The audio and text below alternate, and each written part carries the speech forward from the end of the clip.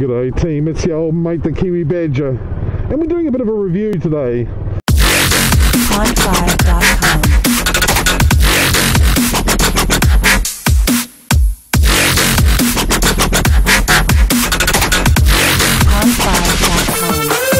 If you're listening to this, you are the resistance. So this is the beast, Suzuki Boulevard S40. Quite a tight little, geez, that tank's shaking quite a bit. Wow. Yeah, I mean, I think it's quite a nice looking little bike. It definitely looks smaller than you'd imagine a 650 to be. As I say, it's not an ugly bike. She wants to modify it and paint it, and she wants to put a single seat on it, have a guard that comes down more like a bobber, which I think is a good idea. Well, Mrs. KB's new bike, which is a 2016 Suzuki Boulevard S40. This is a 650cc single cylinder belt driven bike.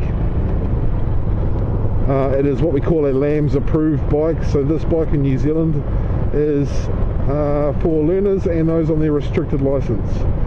I think standard this is about 31 horsepower. It's a 5-speed bike. It's got a solid single rotor in the front and drum brakes in the rear.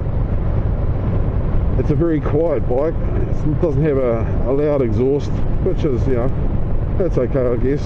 You can always change that out if that's what you want to do. It's got a very short first gear, and if I'm going to be, I suppose, harsh and blunt, it's quite gutless in first gear, and then there's quite a sharp curve in the power delivery in second gear, early on in second gear. Yeah, it jumps up considerably. It cruises along quite nicely. Everything's very user friendly, which is what you want in a learner approved motorcycle.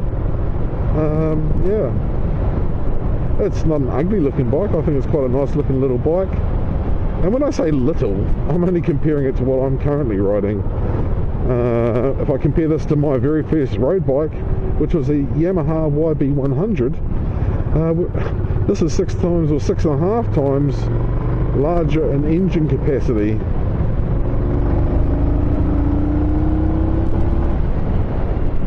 But I have no doubt that this will be able to cruise quite comfortably at open road speeds.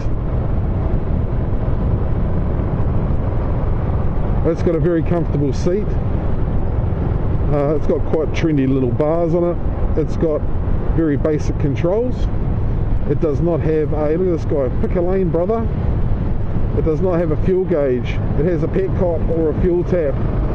So when it starts running out of fuel, you turn the tap to get to the reserve tank. Mrs. KB's only had this bike. It's done 59 kilometres only. 59. The dealer filled it up with gas when she bought it, so I dare say this will probably do 300 to 400 kilometres on a single tank. Around corners, it's very compliant. It leans in.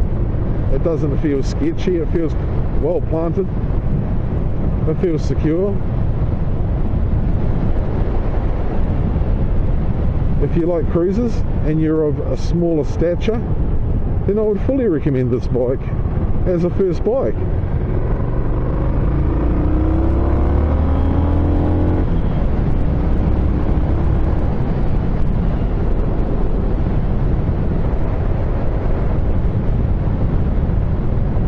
It also doesn't have a tachometer or a trip counter, which I find a little odd. Even on the cruiser, in this day and age, you think they'd have a way of integrating the two.